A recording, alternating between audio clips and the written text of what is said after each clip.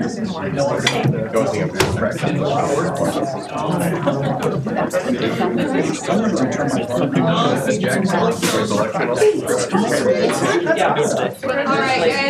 to get started.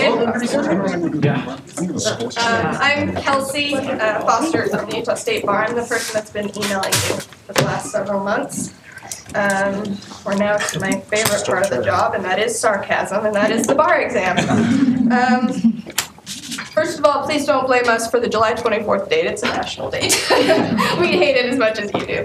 Okay, so basically why I'm here is to just give you guys an overview of what to expect on exam day, which won't take very long.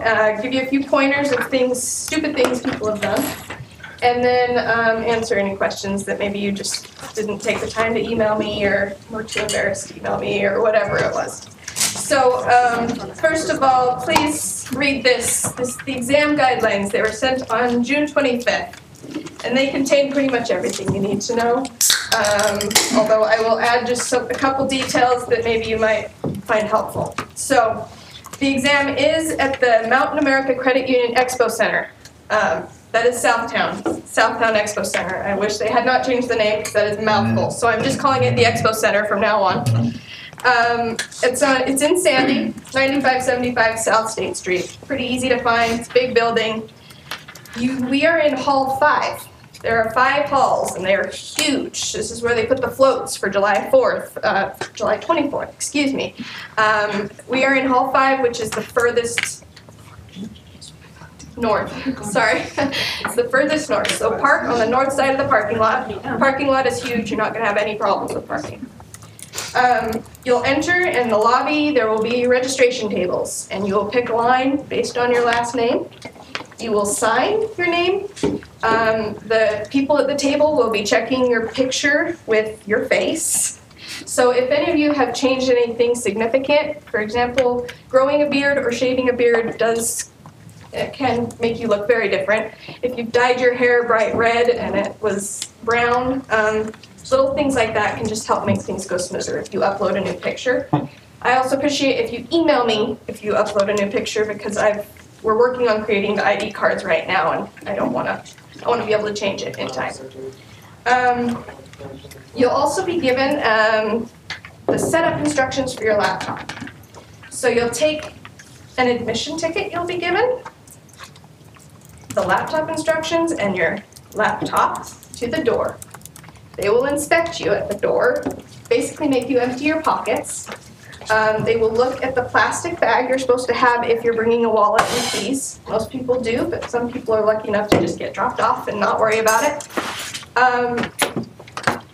And they will just look you over. We haven't had to have a pat down in a while, but we do have that option if we need to. So just be aware of that. You're going to go in, and on your admission ticket it will have your seat number, including the section you're in. This is a big room, a lot of people. There's 7 sections. So just look at the section and find your seat number. Immediately start setting up your laptop. Please don't go to the bathroom. I start instructions once we've got everybody through registration, and we often have people in the bathroom, and I'm just like, we need to start this exam. So I start reading instructions and people are in the bathroom. So don't be one of those people. Let's see. I think that covers what to expect when you get there. Once you get there, we'll have instructions for you, but it's basically take the exam. But yeah. Can you keep our laptops in a laptop sleeve, or should we take it out? Take that out. That is the next thing I was coming to, or the biggest problems I run into are people bringing stuff they really can't bring. There's really very limited things you can bring. On the first day, it's your laptop, a jacket or sweater or sweatshirt, your picture ID, pens, and then a plastic bag with your keys and wallet. That's essentially everything. But review the guidelines to verify. The most common things we see that people try to get through are stuff like earplugs. We provide those, so you don't need to bring those. Tissues, we provide those. You don't need to bring those. Lotion or lip balm, you can live without it for 3.5 hours, okay? We're trying to limit the stuff we let in the room because it slows down security. And yeah, it's just a mess. Computer cases are a big problem. You'll have to leave it out in the lobby or go back out to your car. Cell phones, people are pretty good about this, but occasionally, you know, your cell phone kind of becomes a part of you, so you may have put it in your pocket and forgot about it. So I will do one more check before I start the exam, but leave your cell phone at home if possible, in your car otherwise. It should not be in the room, otherwise we have to do a big investigation, which is not fun. Don't bring any scratch paper or pencils. On day 2, we will provide the pencils. Scratch paper is in the question booklets. You will use that. So, any questions about what is or is not allowed? Thank you. All right. Now let's go to some stupid things I've seen. Okay. Forgetting your laptop. It's kind of important. Put it by the front door, please. You are pretty stressed out, so I understand. So I laugh at you, but I get it. Put that and your picture ID by the front door. You do not want to forget those. The laptop you can get by handwriting, but the picture ID you can't get in the test room, which is not cool. So. Can we put our laptop inside a device like a laptop cover? No. Leave that at home or in your car. Okay? All right. Also, I have a question. How many people still handwrite? we're down to about 2 or 3%, so it's like 8 people this time. It's mostly attorneys who've taken it. Older people. So, I already told you about bringing your cell phone. Bringing a mouse pad or a full-size keyboard, a laptop case, or a USB drive. Like, take everything out of your computer. You don't need anything in your computer. Yeah, I guess that's pretty straightforward. There's just no extra equipment allowed. Forgetting your photo ID. Oh, there you go. Alright, so if, for God forbid, something happens to a laptop, is there like some sort of booklet that we immediately Yes, start you writing? will raise your hand and we will bring you a packet of books. Like, knock on wood. And just so you know, most of the time, your laptop will be fixed. So you'll hand write one question and then get your laptop back from the technician. But not always. I just want to let you know that that's the majority of cases. That is what ends up happening. And that's great. I think this was in the email. You said no mouse pads, but can you bring a mouse? Is that Mouse is covered? okay, yes. So, okay.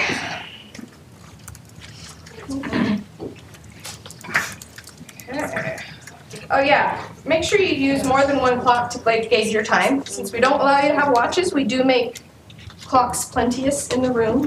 There should be 2 visible from your seat, usually more, but we guarantee 2. And the reason I say use 2 or more is because, you know, they are mechanical devices. We can't always control if one breaks down. I test them before the exam, but I don't know that there's much else I can do. So just keep that in mind. You also, assuming most of you are using a laptop, you will have a timer on your computer that you can look at, and I would recommend that. So, when you set up your laptop, you're going to get to a screen that has a big red stop sign that says stop and wait. What do you think you're supposed to do? Okay, please don't go past that screen. Yeah. Is there a proctor that gives time signals? Okay, yeah. We give 1 15-minute warning. That's it. Okay. And so anyway, the stop and wait thing. Just don't enter the code. It will tell you wait for instructions. Please wait for instructions. Please do. I actually strongly recommend you do bring a jacket or sweater. It seems weird in this weather, but it is a ginormous room. Very difficult to keep at a constant temperature. So throughout the test, I'm constantly calling them, saying, "Turn on air conditioning, turn off air conditioning, turn it on, turn it off." And so just have a jacket so you can turn it on when it gets cold, and I have to call them and tell them to turn it off. I mean, it never gets terrible, but for people who find temperature troubling, that would be a good idea. And then, please don't wear flip-flops or high heels. They echo, so you'll hear yourself walking across the room to the bathroom. And Someone will probably sue me because of it. I don't know. You'd be surprised the things people pull as to why they failed. So please help me out. Then finally, please don't forget to upload your essay answers. I wish we had Wi-Fi at the test site. We do not. So you're just going to take your computer home, open it, double click, and Examplify will upload. It's really easy. So please have a place in mind. If it's not home or your hotel, we will hand out a list of close by places like McDonald's or Barnes & Noble that you can go to if you don't have anywhere else, but I'm guessing most people will be at home or in their hotel room.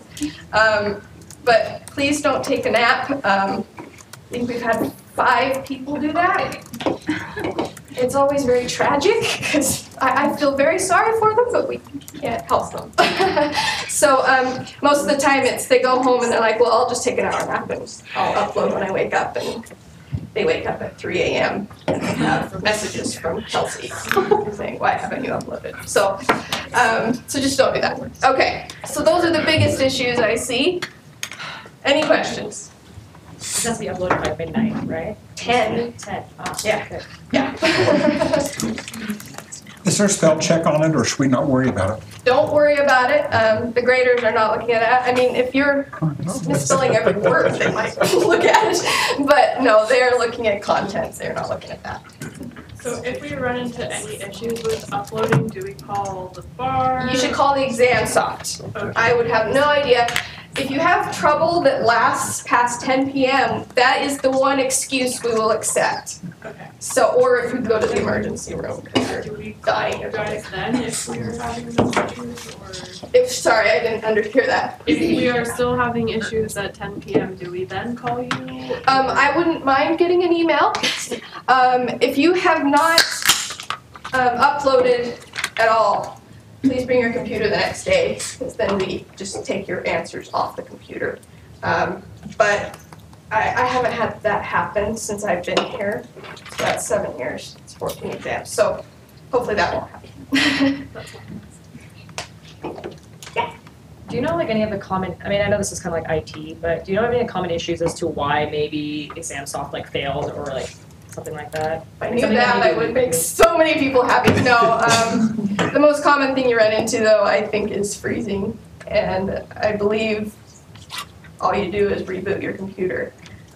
Do not exit out of ExamSoft until you're done with the test. So you'll just press the power button, and then it will reload, and everything will come back. And the vast majority of people, that will be successful. I think I only have one person handwrite who expected to computer type every exam, so that's a pretty good record. What's the protocol for going to the bathroom and getting water, and about how far away is Question. Okay, so I know I've said this a million times. It is a ginormous room, but the restrooms are in the room. I'm not good at measuring distances, but let's say 20 yards from the furthest seat, and the drinking fountains are right there as well. You are going to take your admission ticket when you go to the bathroom. We've been asked to track when you use the restroom, and so the proctor will just write your name down and when you went in and when you went out. There are restroom proctors. It's everyone's favorite job, but they just guard the restroom door, make sure you guys aren't talking and stuff like that. But so yeah, you'll just take your admission ticket. You can go anytime except during the last 15 minutes, because we're trying to keep the traffic low as people try to finish up. So. Cool.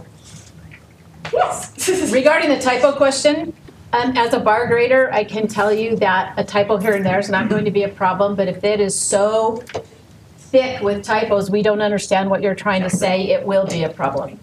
So I don't want see that everyone very spending often, right? What? We don't see that very often, right? No. Yeah. I don't want everyone to spend their time backspacing so they can get the word spelled right for every single thing, but make sure there aren't so many typos, what you're trying to convey is not clear. So someone in this room might be setting me up to ask a question that's dumb. I was told that if you fail, you can do an automatic retake without waiting until February. Is that false? That is false. Okay. Oh, you're looking at it. I'm looking at Christy. He's like, No. That's not a dumb question. Okay. It is a long time to wait. If we finish early, can we just leave or? No, that is a good question too, because that varies from state to state. We are one of those states you have to stay till the end of the exam. I think with regard to ExamSoft, because I was having some trouble with it for law school exams, I called them and they said if you're having issues with the freezing and stuff, a lot of the times because you haven't disabled your antivirus. So going into the exam, maybe think about that. Yeah, and when you enter, they actually do give you one warning that says we recommend you disable your antivirus, and I'm sure that's why, so.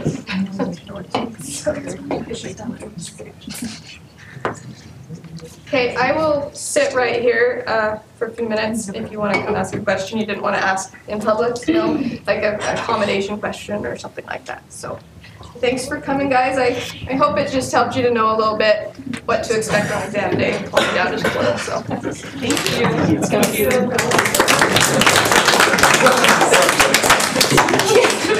I keep myself purposely in ignorance. What MEE subject did you study?